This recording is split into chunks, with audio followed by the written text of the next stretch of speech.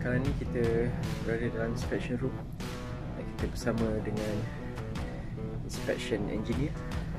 Ni Mr. Suraj, khabar Mr. Suraj, dan sana tu Mr. Gogi. Saya busy dua ni, seorang membuat report, seorang membuat schedule. Dan kita lihat sekarang ni inspection sedang dilakukan menggunakan ROV, inspection equipment.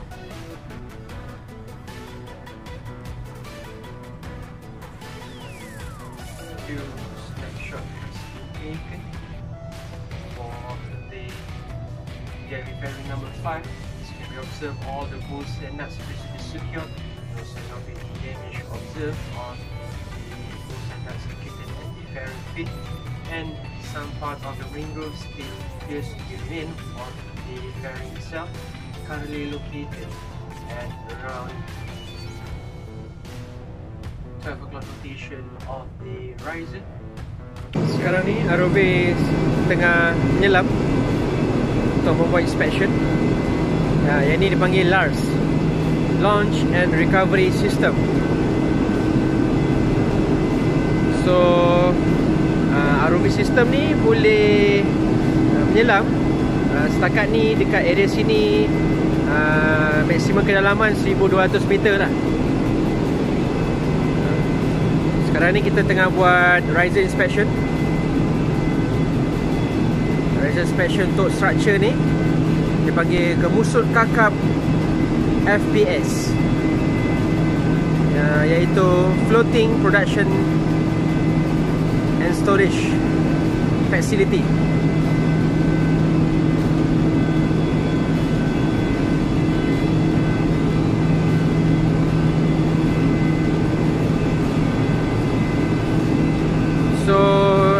FPS ni sekarang ni dia terapung. Dia tak ada macam kaki platform macam biasa, conventional platform. Dia terapung dan dia anchored untuk ke empat penjuru.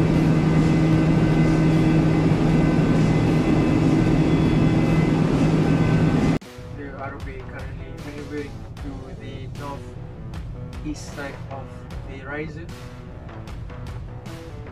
At the same time trying to get the zoom in view, trying to zoom in a little bit more. Kadang-kadang juga kita ada sahabat yang akan memancing lah. Tapi sahabat ni tak kelihatan, tak tahu kenapa, di mana dia.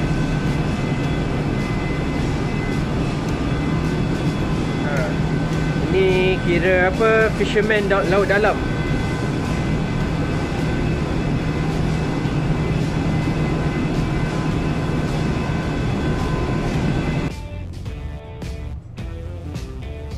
Observe the anti-police strip appears to be clear from any significant damage or any debris.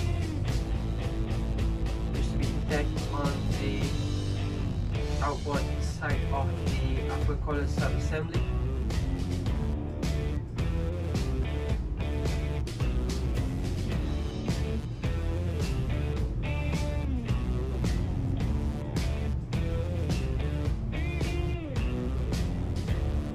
Some portion of the marine groove appears to be still remains on the anti-police strip, and observing the anti-police strip on both half shell appears to be in good condition with no sign of any damage is observed.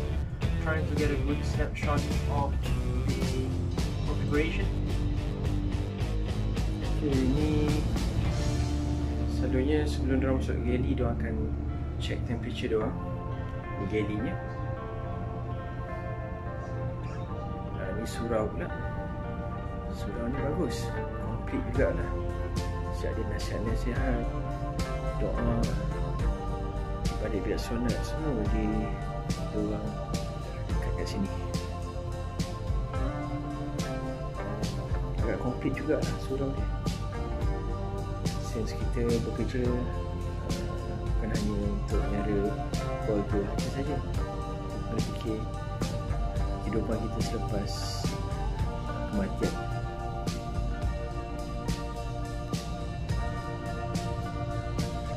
And a few snapshots has been taken on the southwest side of the riser. And next, the RV will try to have a good observation on top of the lower collar sub-assembly located on the southwest side. Ini pula bilik conference. Selalunya tu buat meeting atau apa meeting lah akan dibuat di sini. Dan at the same time diorang boleh menonton lah untuk datang menonton masa diorang apa buat task. Kalau kita ada task,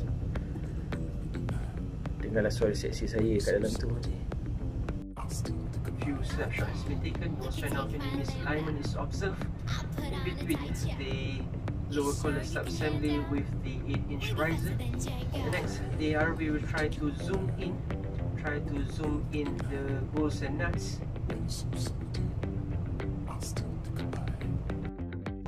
Dan selalunya anak-anak kapal ni dan projek kru juga, dia akan membuat apa, berbicarakan lah mengenai hal semasa hidup dan mati kita mengenai kerajaan Malaysia semua di sini, iaitu di Smoking. Dan ni pula bilik laundry. So kita akan laundry semua di sini.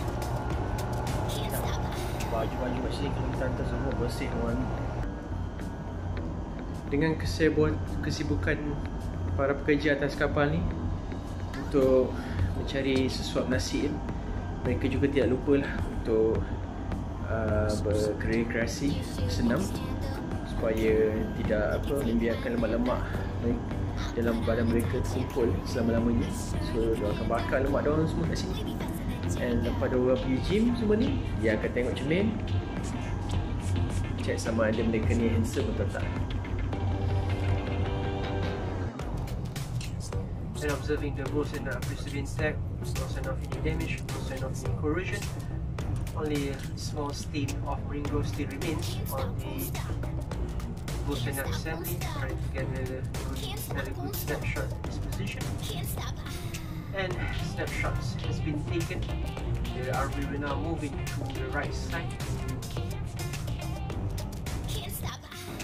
Ini pula keadaan galley atau tempat makan untuk pekerja-pekerja atas kapal ni. Ni macam-macam ada. Tengok minuman ni. Macam-macam ada kat sini.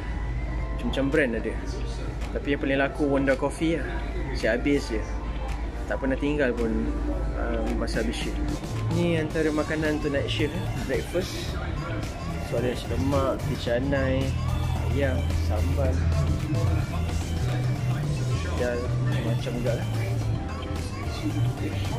Ini stok-stok yang boleh melembutkan diri anda, stok-stok skrim. Dulu banyak Vietnam tapi banyak habis. Ini pula tempat masak. Siap dengan lagu dandut yang abang kita akan menyediakan makanan. Okay.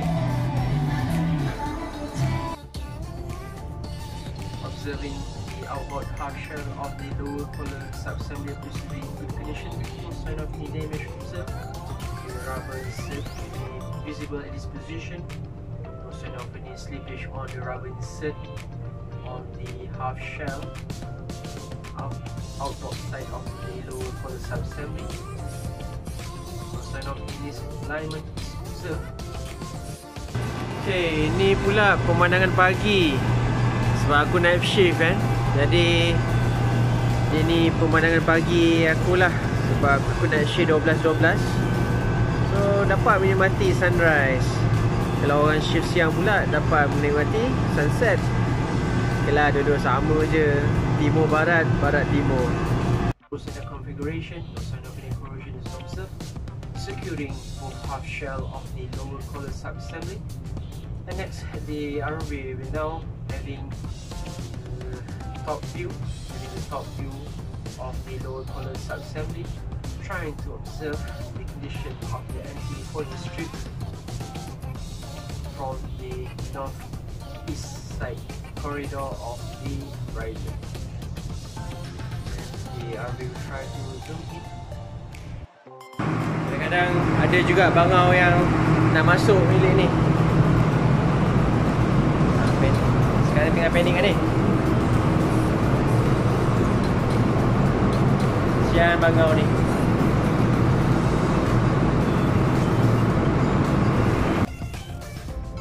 The video will be paused for ROV to relocate to the next location.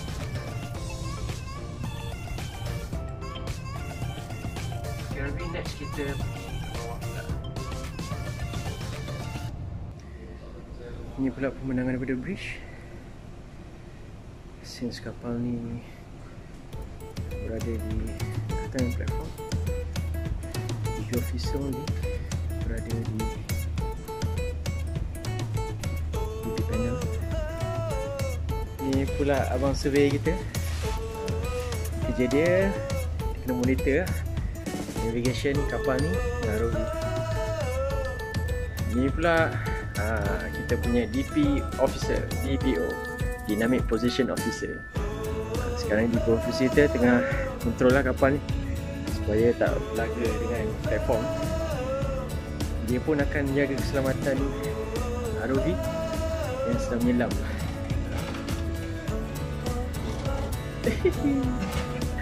Kita tengok abang-abang ROV kita tengah mengendalikan remote operated vehicle atau dikenali sebagai ROV. Untuk tidak dikenali, mereka memakai topeng muka. Abang kita ni tengah push kontrol ROV. Habis bukan Dasun. Nama Dasun. Nama Dasun. Nama apa? Oh, nama Dasun. Pinampang. Itu nama sampingan. Orang Pinampang.